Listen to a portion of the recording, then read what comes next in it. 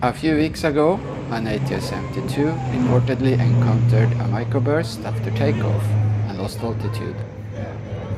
The crew applied the escape maneuver and the aircraft climbed out safely.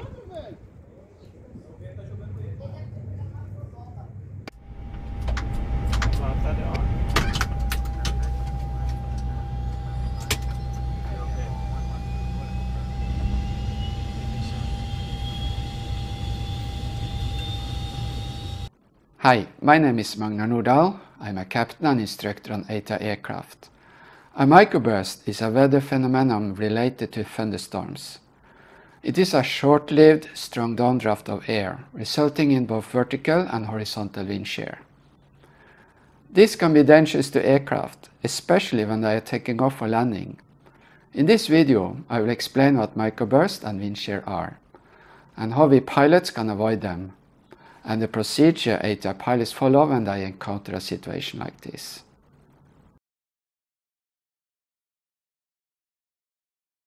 A wind shear is defined as a sudden change in wind speed or direction over a relatively short distance in the atmosphere. For example, if you are descending and you have a tailwind and then encounter an air mass with headwind, the airspeed will suddenly increase because of the inertia of the aircraft. Or, if the aircraft is climbing in a headwind and then encounter tailwind, the airspeed will decrease. Large, heavy aircraft are more sensitive to those changes because they have high inertia.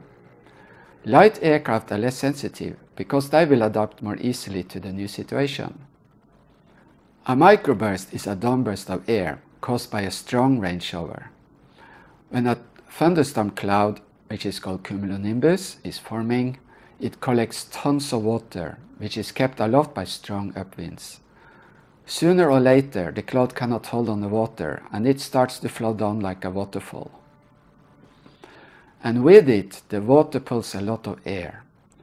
When the air hits the ground, it fans out in all directions close to the ground. The velocity of the air can reach hurricane force and create a lot of damages.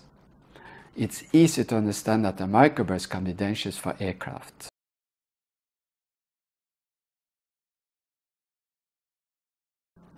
The force of a microburst can easily outperform an aircraft, especially when it's in landing configuration with full flaps, low speed, and at low altitude.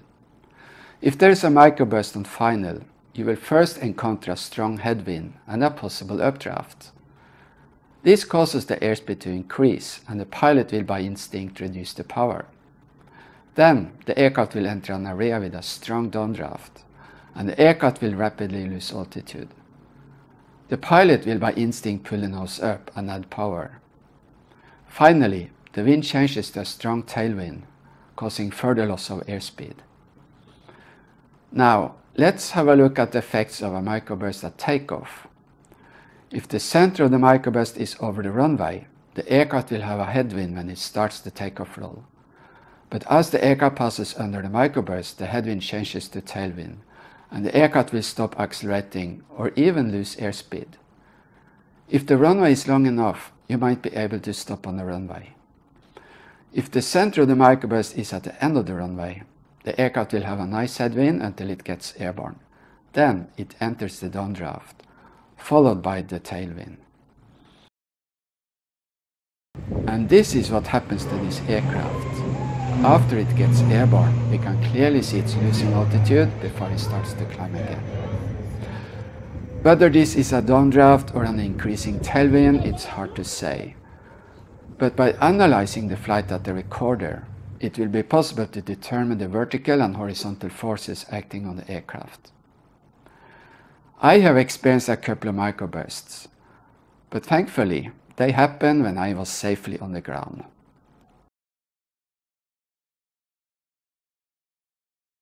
The first incident happened in Malaysia. I was about to leave a building, but when I reached the reception and looked out through the glass doors, I changed my mind. The doors were rattling, and outside the rain was pouring down, or I should say horizontally, together with branches and other loose items that passed by. Some minutes later, it was over. Outside, large trees have been uprooted and smashed many parked cars along a road, including this one, which belonged to my student. And when I returned to the hotel, I found the reception in total chaos because the storm had moved a lot of water and vegetation in through the windows.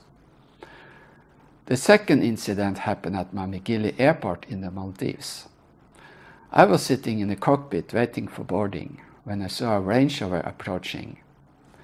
It was like a wall of water, and soon the wind picked up and the rain started to pour down. The air traffic controller evacuated the tower because he feared the windows would fail. The windsocks disappeared. The anemometer registered a wind velocity of 70 knots before it failed. The area between the runway and the apron was covered by sand, and the wind lifted it up and blew it to the apron. A foot above the apron, it was like a brown soup. This is the only time I have seen a sandstorm in heavy rain. When it was over, the apron had been transformed to a beach. The mechanics had to inspect the aircraft for damages. Thankfully there were none, and we could depart after a while. But it took the airport staff 3 days to sweep away the sand from the apron.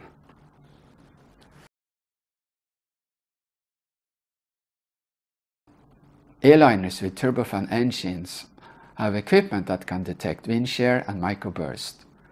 The most common system is an airborne Doppler weather radar. It detects changes in the velocity of the raindrops and therefore changes in wind velocity and direction.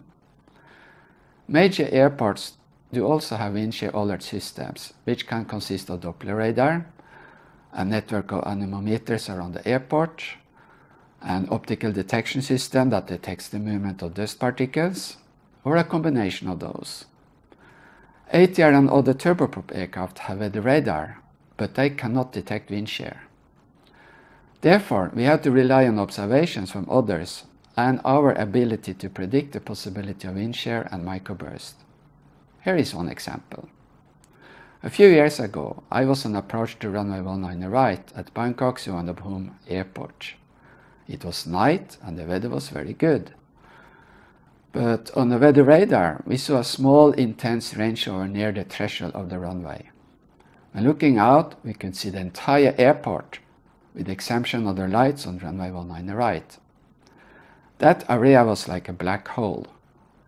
This video is not from the actual flight, but it gives an idea how it was. On the TCAS, we could see an airliner ahead of us. As the aircraft got closer to the runway, we started to climb. The pilot informed the control tower that they were going around because of wind shear. Okay, there was no reason for us to follow him, so we decided to abort the approach. We leveled off, retracted flaps and landing gear, started to climb, and asked ATC for permission to make a turn to the left, which was granted. A few minutes later, we landed on the parallel runway in good weather conditions.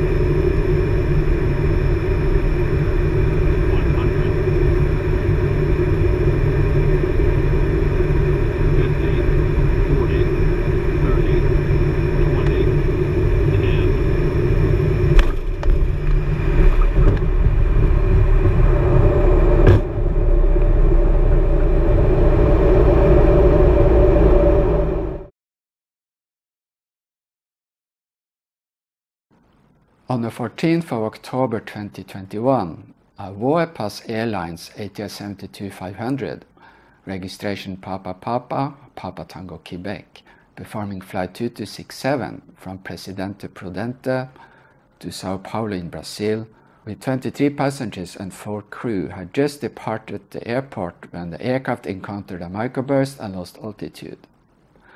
The weather reports before and after the incident are quite interesting. 35 minutes earlier, at 05 local time, or 08 UTC, the weather was very good, with light and variable wind, good visibility and no precipitation or low clouds. 1 hour later, 25 minutes after.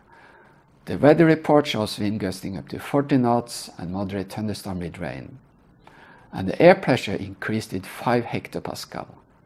In 1 hour, that's a lot. So it's obvious that the weather changed very fast.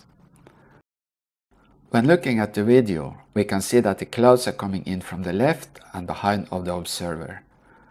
The bulges under the clouds are called mamas because they resemble female breasts. They indicate unstable air.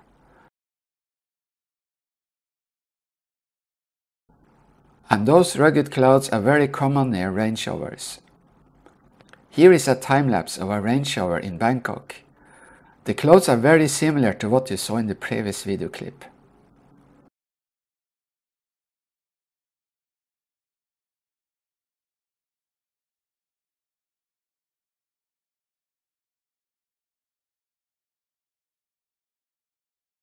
Despite all precautions, we can still encounter microburst. So, what do we do if we encounter a microburst or a wind shear shortly after takeoff? The procedure is to establish a maximum climb. Here, I will describe the procedure for ATR aircraft, but the procedure is very similar to other aircraft types. When we encounter a wind shear or microburst after takeoff, the indications are loss of airspeed and altitude. If we are less than 1500 feet above the ground proximity warning system will give the following alert. Don't sink. Don't sink. The first action is to pull the nose 10 degrees up above the horizon. You must disregard the flight director commands. Apply maximum power, which means you move the power levers to the ramp. This gives you 100% power and is what we do for go around. If this is not enough, you move the power levers all the way forward to the wall. This gives 115% power, but don't worry, the engine can take that. If you are still losing altitude, you pull the nose further up until the stick shaker activates. Then you ease back a little. You must not change the configuration of the aircraft. Therefore, if the landing gear is down, you leave it down. The idea is that the landing gear will absorb some of the impact force if you hit the ground. And you must not retract the flaps. You will need all the lift you can get. Pilots practice this scenario in simulator at least once every 3 years. When we watch the video, we can clearly see that the nose of the aircraft is pitching up. So this is a textbook recovery. And after some seconds, the aircraft climbs safely away.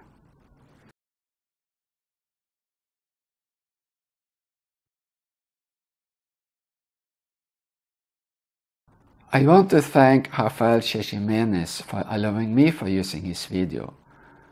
It's very unique to see an aircraft fly through a microburst. So please check out his YouTube channel. I put a link in the description below. And that's all I have for this time. I hope you liked it, and please support my channel by sharing with your friends and all that. Thank you for watching, have a wonderful day, and happy landing!